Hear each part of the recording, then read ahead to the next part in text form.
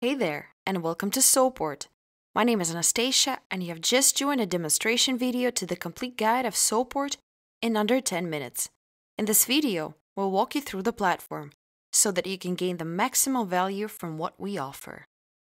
Let's look at how to browse inquiries and search for relevant business for your company. You can filter all the available projects by categories of garments, by services required, and minimum order quantity per style. After you find an interesting project, you can view it and study it more closely.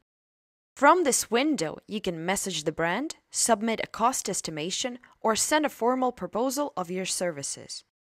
When you click on Make a Proposal here, in the pop-up window, choose preferred currency of the service, add a description of the items, quantity, and rate.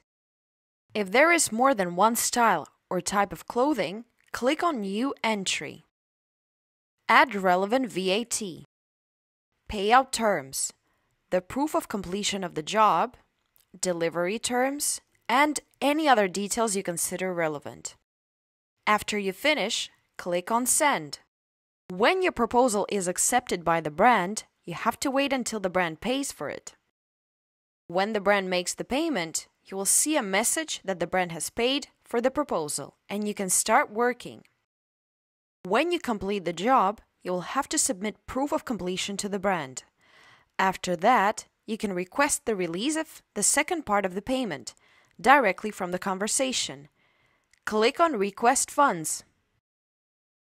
The dashboard is an intuitive way to view vital information at a glance, like inquiries that might interest you, recently saved contacts, and recent messages. There are many features you can access through the dashboard, such as seeing your payments and invoices, editing your profile, and changing your account settings. Let's take a look at account settings. Select it from the menu above. Here you can add your contact details, like name, last name, phone, or change your profile visibility. You can also change your company name, change password for login, change notification settings, or if necessary, delete your account. If we take a look at notification settings, here you can control what notifications to receive through your email client. After all the changes you make on this page, don't forget to click Save. Let's take a look at your profile page. The profile page is the face of your company, and you can customize fields to better describe your business.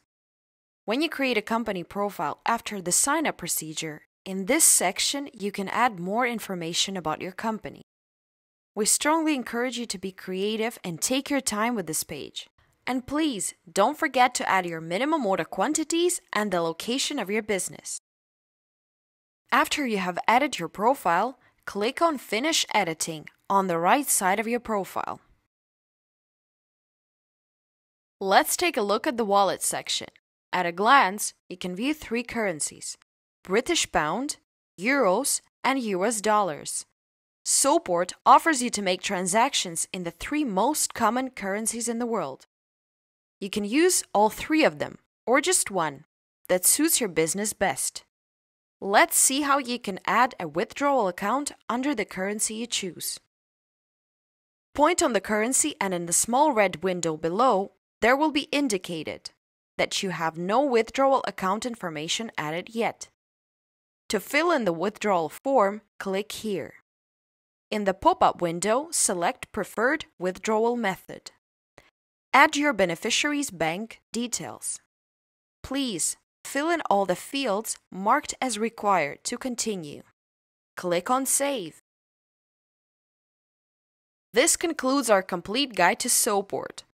We really appreciate you making it to the end of this video. Sewport is packed with features and tools to help you grow your business network. And remember, our customer support staff is always working around the clock to help you succeed. Thank you, and welcome to Sewport.